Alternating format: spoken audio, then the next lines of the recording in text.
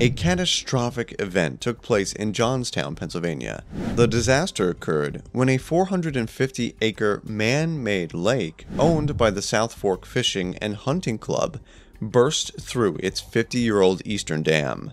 99 whole families perished. 396 children aged 10 or less died. 98 children lost both parents. 124 women were left widows, and 198 men were made widowers. It took 5 years to rebuild the town. The tragedy became known as the Johnstown Flood.